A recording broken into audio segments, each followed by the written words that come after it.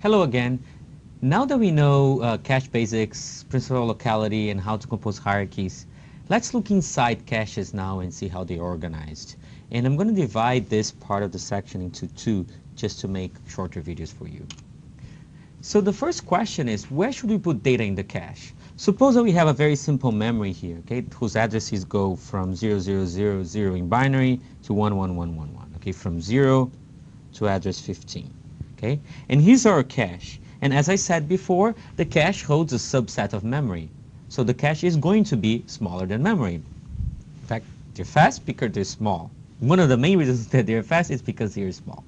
The technology and how they're built is also different. But okay, so all right, memory is bigger than the cache, and that means that we have to somehow map data in memory to where it goes in the cache. Since memory is bigger, of course, there'll be different memory locations that map to the same place in the cache. Okay? For example, one way we can go about doing that is just somehow use the address and compute the index, the location in the cache where the data goes.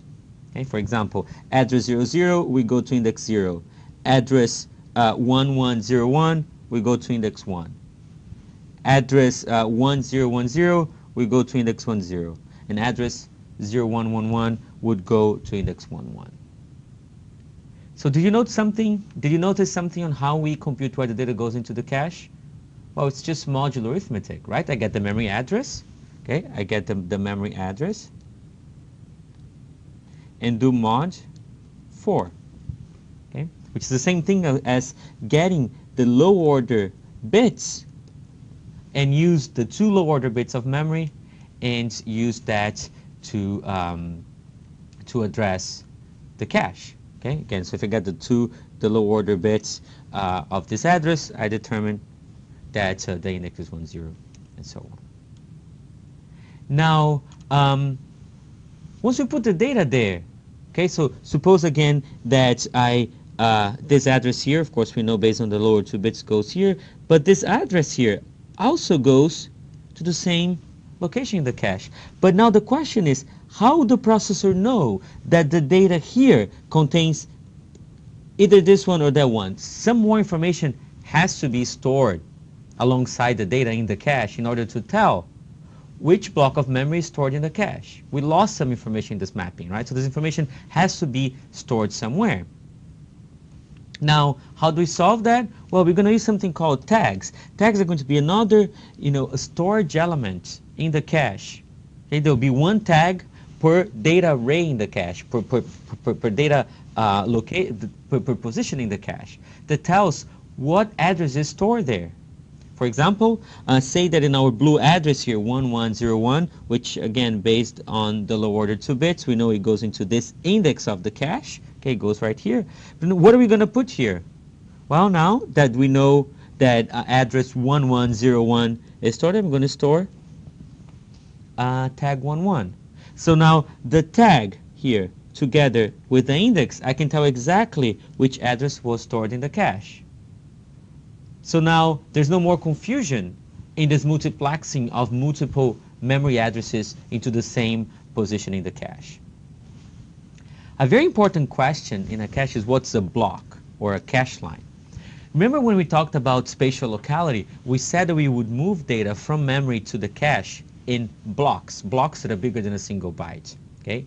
And that helps spatial locality because we're not only going to bring the piece of data actually needed by your program that's running the processor, but also data that is located close by in memory. So, but now let's see more detail what's a block. Suppose that I say that I have, a block size of 2 bytes. Okay? And I have, again, my memory goes from address 0 to address 15. And these are byte addresses, the address of each individual byte. Okay? Now, if my system is 2 bytes, like I just told you, each block, each cache line is going to map to 2 bytes in memory. Okay? They're aligned. So it means that line 0 occupies address 0 and address 1. Line 1 occupies address 2 and 3. Line 2 occupies address 4 and 5, and so on. Okay? So now, of course, the cache, since the cache stores an entire block in an entry, in an index, okay, so the index has to be as big, so the data array for each index here has to be as big as the block, okay? So for example, if I decide to store this block 0 here in the cache, I'm going to store byte here, B1, let me pick the green because it is a byte B1 and byte B2 when it's stored in the cache. If I happen to store this one, I'm going to store byte B1 and byte B2. So the entire block has to be stored in the cache. So the data array, each entry in the data array of the cache has to be as large as the block. By the way, typically cache block sizes are either 32 bytes is typical, 64 bytes is also typical. Okay, that's a typical size. This is just a simple example with 2 bytes to make it simple, but in real processors this is 32, 64 bytes. Okay, let's think a little bit about a puzzle now that might help you with one of the assignments. If I ask you the following question, okay, start with the assumption that the cache is empty, okay, and then I'm going to say now this sequence here is encoded the following way. I'm going to give you an address, comma, whether it was a hit or a miss. If I tell you that I access address 10 and it's a miss, okay, then I access address 11, address 11, and it's a hit. Then I access address 12 and it's a miss. The real piece of information here is that why is this a hit? Well, address 11 has never been accessed before because the cache started empty. So, but address 10 was, and it was a miss. So 11 can only be a hit is because it was brought together with address 10. So that means that I know that in my cache block here, somehow I'm going to have address 10 and address 11. But I know that 12 is not part of this block. So what we can say here, what we can infer is that our block size is at least 2 bytes because we brought 10 was a miss, for sure we brought the data, and then 11 was a hit. Okay? Think a little bit more about that. With that, you can actually, this is going to help you solve one of the assignments.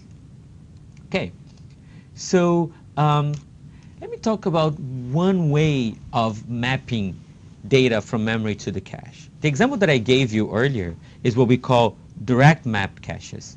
Okay, so direct mapped means that for each memory location, there's a single place in the cache where the data can go. Okay, that's why it's called direct map. There's a direct mapping. For each memory location, I know exactly where it goes into the cache. Okay, so this example here, both of these addresses go to the same index. Again, because they have the same low order bits of the address. Okay, so what's the problem with this? Well, if I tell you that I want to access address 2, 6, 2, 6, 2, and so on, what happens? Well, this is address 2, and this is address 6. They all map to the same position in the cache. So when I access 2, okay, I'm going to put it in the cache. When I access here, I'm going to put it in the cache. But then when I access 6, this is going to be a miss. But when I access 2, this is also going to be a miss because 6 has kicked 2 out. So when I access 2 again, it's going to be a miss. So the bottom line here is that all of these accesses are going to be a miss, even though I only use it as one position in the cache. Why is this? Well, we say that what's going on here is a cache conflict. Since 2 locations that I'm accessing repeatedly map to the same entry and the only place that they can go into the cache, they're going to kick each other out repeatedly. So I'm going to have a bunch of misses, even though the rest of my cache could potentially be empty.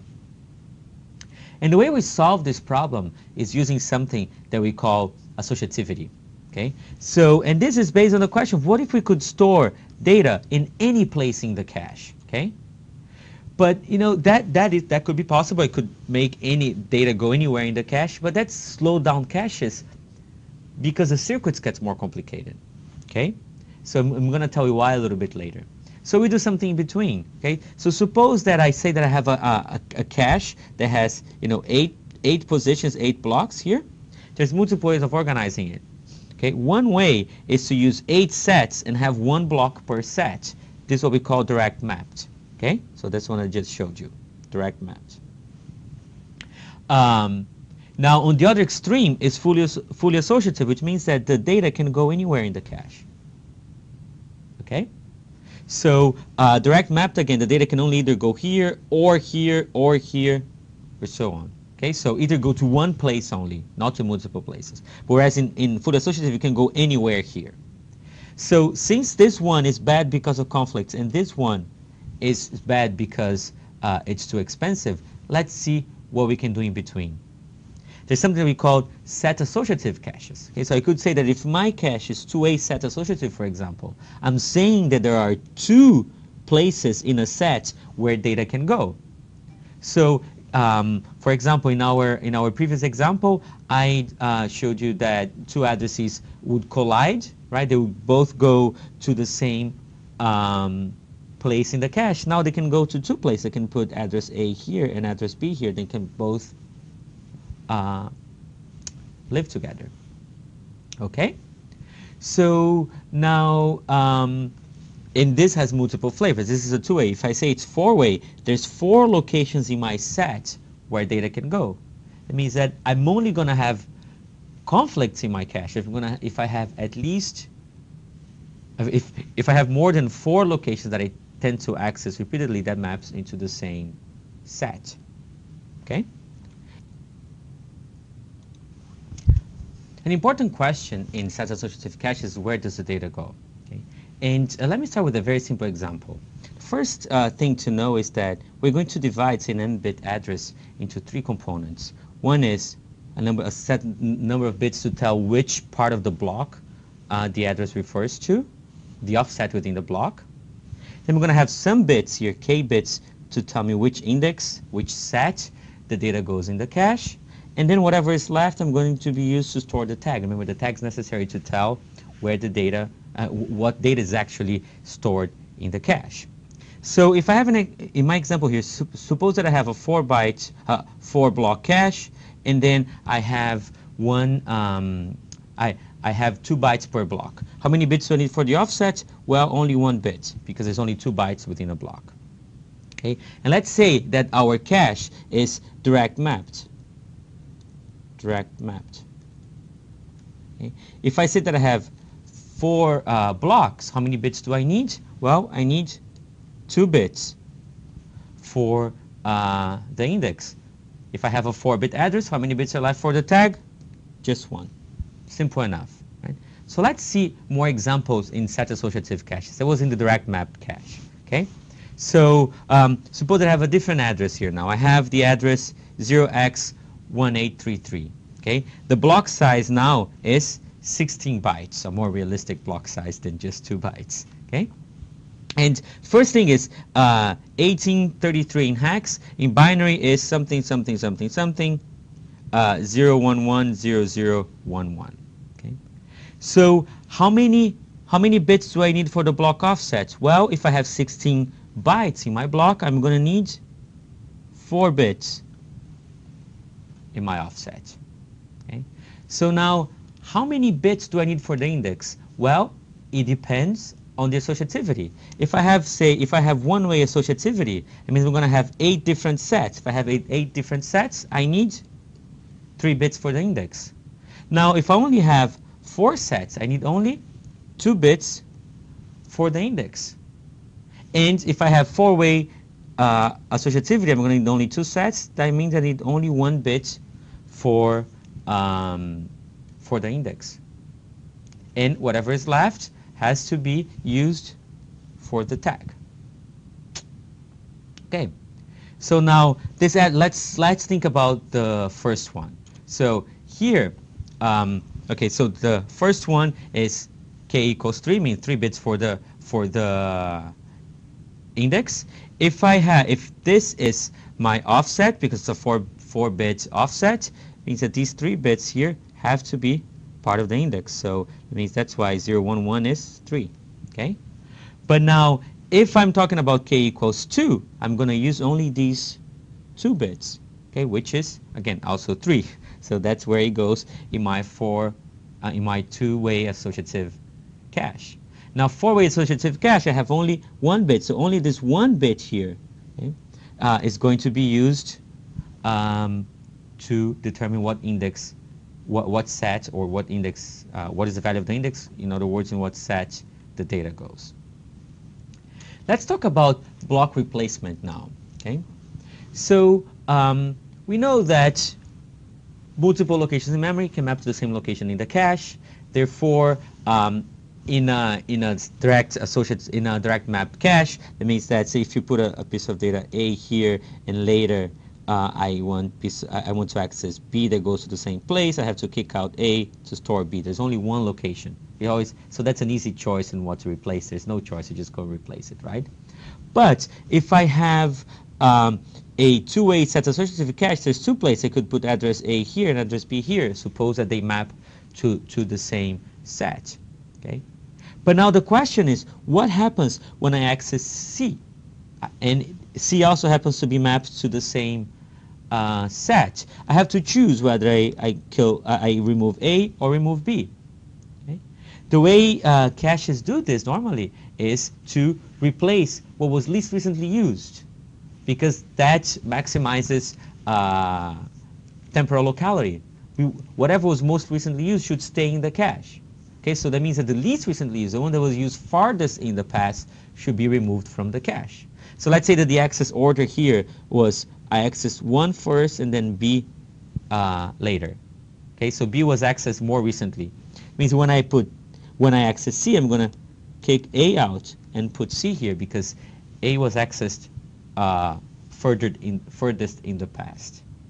Okay, so implementing exact least recently used in hardware for set sizes that are larger than 2 is pretty hard. So they use an approximation called not most recently used. Okay, you can read more about this online or in the book.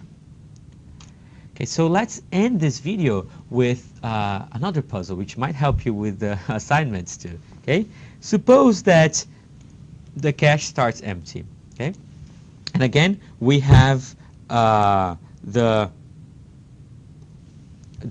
same access stream I showed before, the same notation, address, comma, whether it was a hit or a miss. Okay, suppose that I access 10 and it's a miss. I access 12 and it's also a miss.